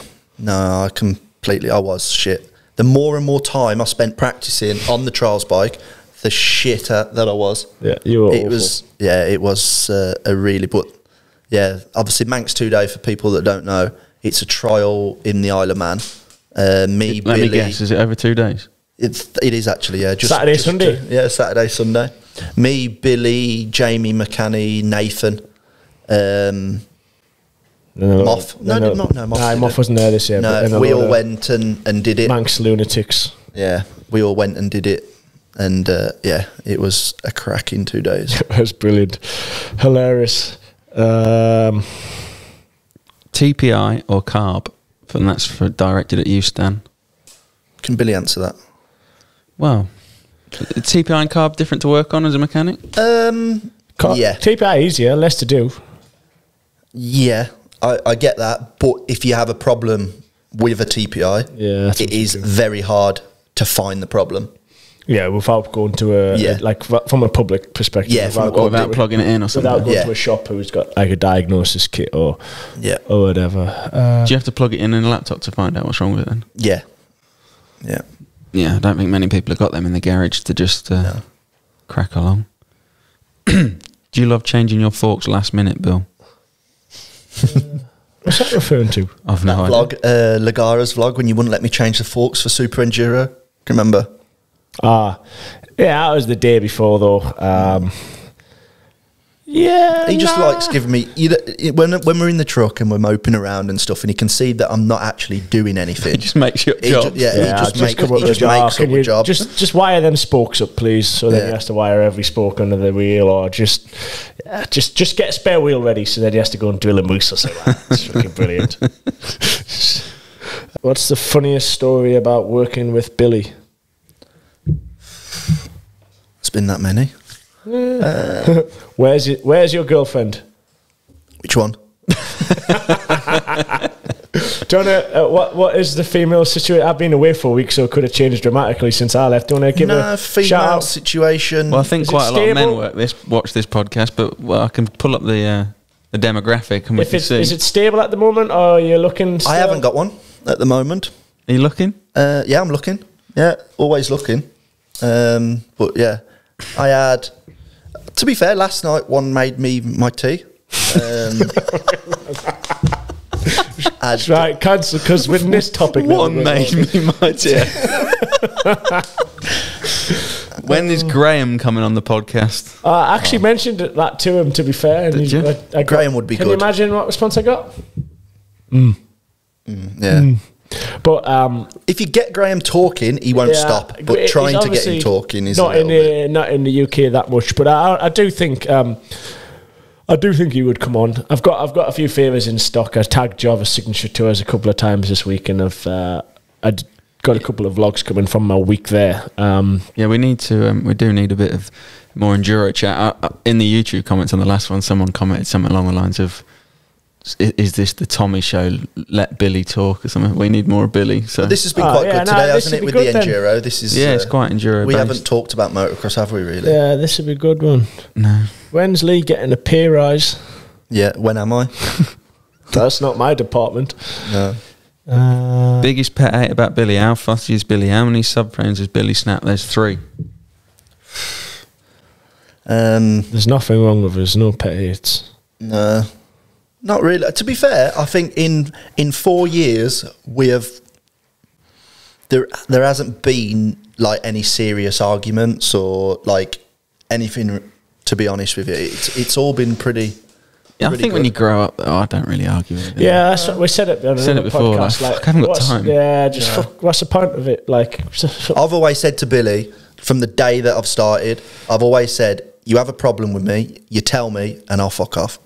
Simple as that. That's what I've said. I remember after the first year, he got offered like a contract for the next year, and he rang us and going, they offered us another contract. Is that all right with it? Are you sure that's all right? If you're sick of us, I'll just go if you don't want us to sign it. No, it's right because I just don't. I just don't see the point in dragging it out. It was cute how serious he was taking it. The fact I might not like him. No, I think you get on well. I think you work well together. So yeah, it definitely. And you know each other now. It's quite a nice thing, isn't it? Like you pretty much trust each other to do what you need to do. I have to fucking know him. He sleeps at my house in 5 nights a week. Yeah, Billy just moves into people's houses. I do Ed's the other two, so between these two are pretty... We had, did you see that Santa Cruz bike that got delivered the other day? Yeah, and it said Lee Edmondson and it said Billy Bolt Daycare. So I messaged Ed a picture of it and I said, I think they've got the wrong address. I think the daycare centre's at yours. No, I spread myself out pretty well. It's good that we do get on because I think it's not really a normal like rider relation or like rider mechanic relationship I think that we've got. No, I think it's not. I think it's more of a like Billy can't tolerate many people, and that's the truth. That's I true. feel lucky. People lucky annoy- now. Yeah, no, you need to be lucky. Probably don't know that I am quite intolerant to most people. Not intolerant, like I just get sick of people quite easily. People that he's never even met, like the drive-through woman at Costa or something like that. It just does his head in. I do get irritated very, very easily. And like especially at races and stuff like that, and like it definitely hindered us a lot in the past. I'm a lot better at not letting it affect us now. But you were really bad from the start of working with Stanley. Like understood pretty well like what I was like and kind of what I needed and what I didn't need. Like if there's someone needs telling to fuck off out the way, Stan's not scared of telling them to fuck off and get out the way, which is definitely no, you have to, because I think one of his strongest points. People are coming to ask him questions at like the start of a race or something like that, and you know that the question the grass is just going to wind him up. It's just going to start him off. So you don't need that at the start of a race. No. So I either tell him to fuck off or come back later. Yeah, come back later or something like that. You just can't do it, or someone asks a stupid question. So yeah, I think we're on that side, we're on the same kind of page, so that's why it's been quite good. You got a shout out here from Charlie Blondell, who said, "Can you thank Stan for giving me and the boys a lift to the Romaniacs party in 2019?" Did you? I don't know. 2019. It says 2019. Oh no, you weren't there. No, that was the year. The year you were there was at the factory. That was 18. I was there. Oh, 19. 19 was. You didn't go. 19 was where the swimming pool was. No, I did. Yeah, I did. When Nathan lost his shoe. Yeah. Never to be found. If anyone in Sibiu ever finds, I think it was a black Air Max or an Air Force One. That was funny. It's Nathan's. That was, I mean, Romaniacs after party, Megawatt after party, all Super Enduro after parties. If you notice what Stan's favourite part of the race is, there's a recurring theme going on there. It's the after party. Sunday night. Yeah, Sunday night. And then, like the Italians who we work with, I drive with Alfredo Gomez, his mechanic, Giorgio, and he's just got it to a T now that he does the first stint on the Monday morning when we're travelling back, because he knows that I'm off my head or delicate, or I like he sits me in the back, lying across the seats, and I'm just, obviously, you know, when you've had a few beers and you start farting and stuff like that, stinking, and he's just driving down the road, and he wears balaclavas and he's got it up over his face, and he's just driving down the road. That says nothing. That's bad. Yeah, it's funny. There's I don't know what channel it's on, but there's quite a famous video of you changing a top end or something at Romaniacs one year when his bike 18, yeah, 18. In what, 15 minutes, wasn't it, something? Yeah, it was about 15 minutes or something. It was to be fair, it wasn't me. It was part of me. It was me and Damo, mainly. Damo, when there's a job like that, he likes to take control. And he had a broken thumb, didn't he? Yeah, remember he wasn't even meant to be at Romania, was he? He just couldn't stay away. He just loves it that Damo's, for people that know, Damo's Graham's mechanic. So me and Damo get to travel a lot together, and we're always at the factory together. And to be fair, anything like he's so clever. He's the bollocks. Yeah, he's mint. He's been doing a bit of racing, hasn't he, lately? I see him at Sprint Enduro. He was at Hawkston. He did my pit stop for me as well. You boys did. Yeah, he did Hawkston. Cam. He hated Hawkston. He just, it's not me. This too good for him. Too good. He's well out of my league. I just go and shag rocks round count. No good. He's brilliant. Yeah, I invited him riding the other day, because if I hadn't invited riding him, I'd have been a twat for not inviting him riding. Yeah. When I was up the other night, and he went, "What do I want to be coming out riding with you for? I'm not going to be able to do anything you're going to do." I said, "All right." I was just like, if you wanted to come out and we'll have a rendezvous or something, or just say hello or whatever. He'd say, "Oh, I'm at work." That Romaniacs, I think Billy come into the service check thinking it's game over, in it. The bike's kind of melted itself. That's no good. And then next thing you know, there's like 3 of us just going full bore at rattle guns at it. Rattle guns, stripping it down. And he's sat in the chair, and I can remember like doing the bike. I'm like, "Come on, Billy, get ready." And he's still sat in the chair. I just didn't expect it to be done that quick. And then it fired up, and then off he went. But it was a year that your knee kept blocking as well, wasn't it? Yeah. I think I was actually really good that afternoon. I can't remember that year. I just remember I was fucking pleased to see the finish line. Yeah. It locked. Oh no, it wasn't here. That was last year. I had a quite incident on the way to the airport. Do you remember? In the garage. My rib. What? No. Your garage, yeah. Yeah, here, wasn't it? What? My rib. Oh, yeah. Fuck. I remember. Like, that was the most bizarre thing that's ever happened. Oh, you was doubled up, weren't you? I was just on the floor, like, unable to move. And then the next day was a little bit better. And the next day I was brand new. But he was trying to crack his back and put them rattle Dr. Gun things in him. Couldn't work out what was going on. I went to a physio when I got there and he reckoned my rib had dislocated. Did he? Yeah, or dislodged itself or something. Fucking hell. And I was brand new by the time the race had started, but that was bizarre. But yeah, my knee kept locking that year. I actually flew to Romania on the Saturday and I rode on the Friday that year, 2018. And yeah, rode the Friday on my way to the airport and just tapped my knee on a stump sticking out the ground, and then my knee was locked, like quite a tight angle. Can you remember so I crutched my way to Romania, and then it freed off by the time the race started, but then it kept locking quite a bit throughout the race. It was a long year. Can you remember when Ben was on, you were on about I sent you the video, didn't I, of Nathan coming in to Romania? That was a good... At the end of the day. Yeah. That was the same year. We need him on this channel. That was I've never seen any... Like, I'd finished all the bikes and everything. Riders' briefing. We were walking to the riders' briefing. I sent you the time, wasn't it? It was about 9 o'clock. Quarter to 9, I think. And the riders' briefing was 9 o'clock. I remember I'd came... been at the hotel, obviously, for hours, to be fair, but I'd came back down to the van to get some water to clean my USWE bladder out. And then was going to go from there to the riders' briefing. So it was that riders' briefing was 9 o'clock, and like I was on FaceTime to somebody. I can't remember who it was. And Nathan just it was you in the paddock. You were at the van, and I was on FaceTime to you, and I said on my way walking down, because the paddock was like 5 minutes walk away from the hotel. I said, "Is Nathan back yet?" And you were like, no, he's still not in yet. He's still out there, apparently. Then I seen him coming up the road. And I was like, he's here.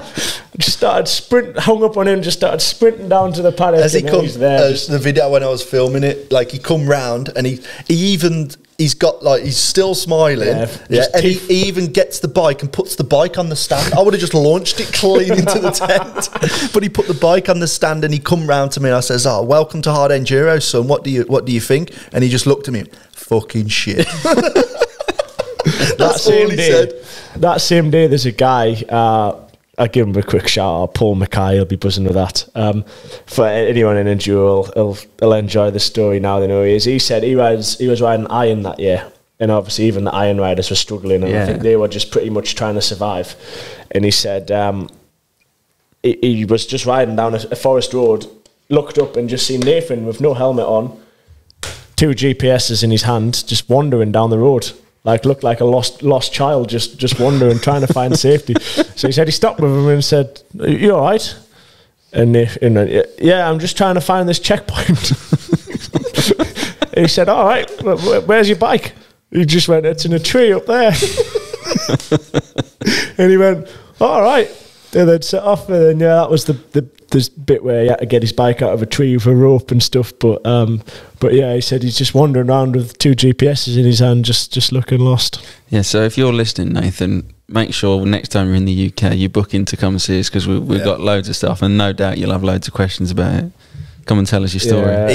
I bet he's got some proper stories as well. He was FaceTime the last day. Do you remember him and Garcia? We were at the finish line, and him and Garcia was, we don't think we're going to make it. We love everybody. Yeah, to me, wasn't it? Yeah, I can remember that. Tell Fabio we're stuck. Yeah. Everyone sat at the finish line having a beer, like, thank God that week's over. They're just still in the middle of the mountains on FaceTime. It was like a plus, like, weird number. I'm like, who's FaceTiming me that's thing? And then it just clicked on, and then Nathan and Garcia are just sat there. I'm like, what are you doing, boys? We're stuck. And that's all they said. Just tell everybody we love them. If you don't come back. And you never see us again. Yeah. And then about an hour and a half later, they come in together. Oh, dear. Bless them.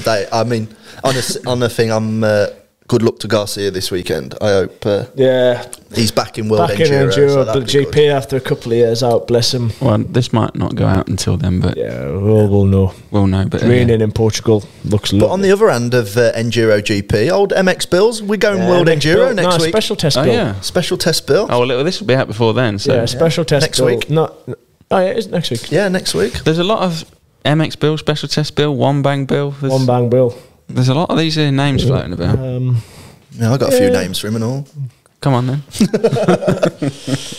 Special Test Bill's coming out next week, and I'm looking forward to that next week. And then Serious Bill, because then we've got the first round is meant to be the third round. Do you know what else I remember the other day, Ed? We forgot to do a preview for Erzberg. I know it didn't happen, but yeah, well, fucking hell, don't matter. Where are you racing now? So then the next extreme race, which will meant to be the third round of the championship, but it's now going to be the first round of the championship, is also in Italy, a Bastoni. New one. The new race, yeah. Can't preview it then. Can't preview. Yeah, well, I also thought we can't preview that one. So the can if you get there earlier and you do a bit of filming. Yeah, we're going to. I'll try and get you there.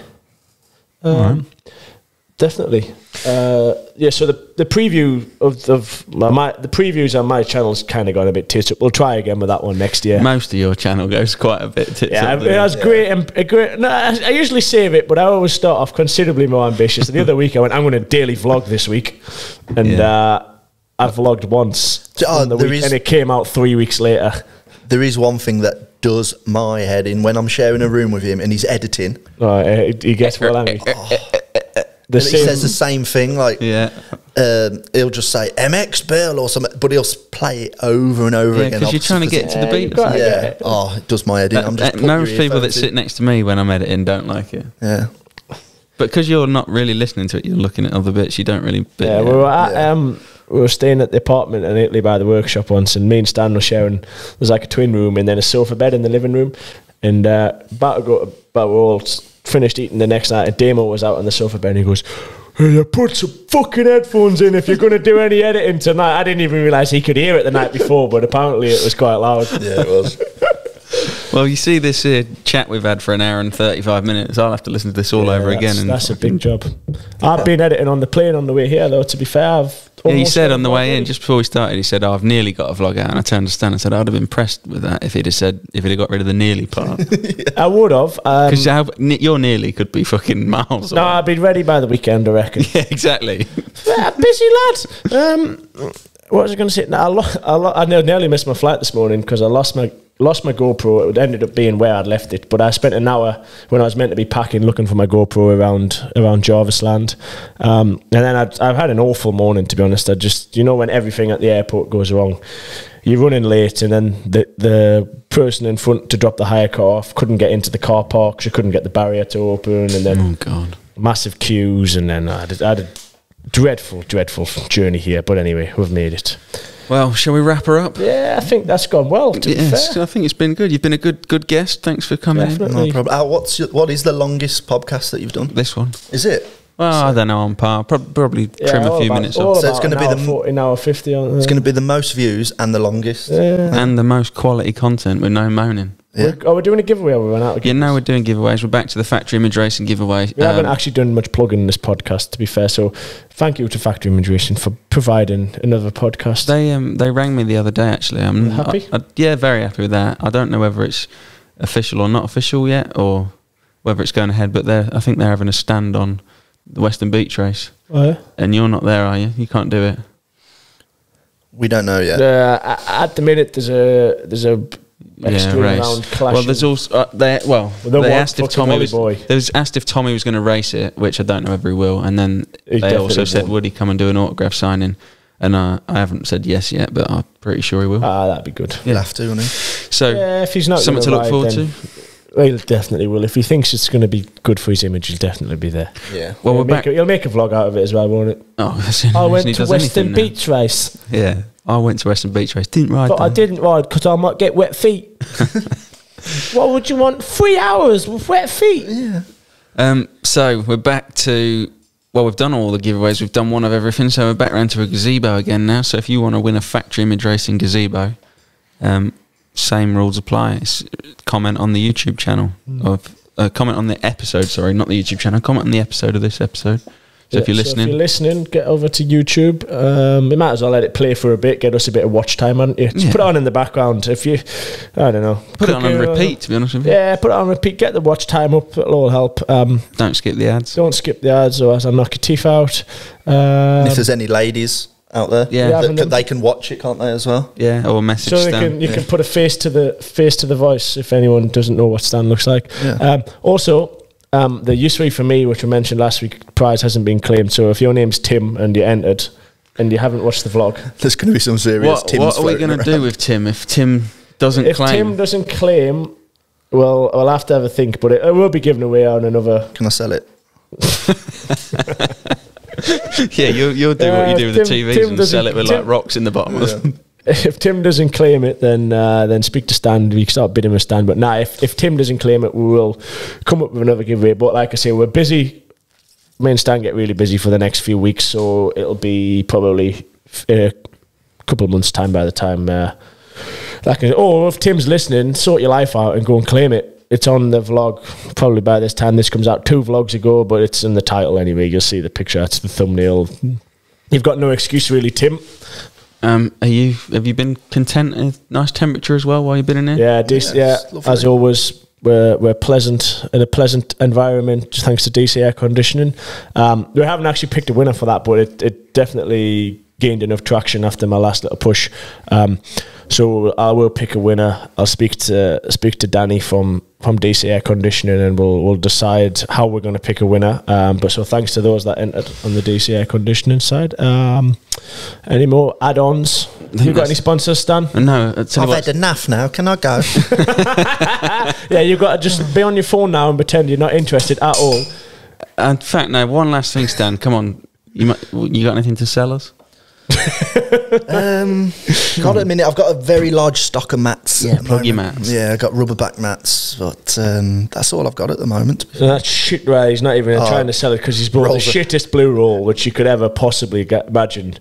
No, Billy's not happy with the blue roll. It's pure shit. He's always mad. If he tries to sell you blue roll, don't do one. Right, well, that's it. Thanks again for watching and listening.